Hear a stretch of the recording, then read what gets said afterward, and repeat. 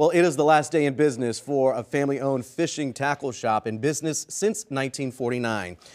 Reinke Brothers at 32nd and Greenfield closed at 4 o'clock this afternoon. The owners say the pandemic forced them to close for several months right during their busy part of the season. That made it too tough to stay open. And after 53 years, Bob Reinke says he will certainly miss the many customers. They're going out of their way to come in and say, Bob, we're going to miss you. And I'm going to miss them. So, yeah, it's fish on. Fish on! Bob and Peggy Reinke say what they did not sell today will be donated to the VA, which has fly tying classes for our local veterans.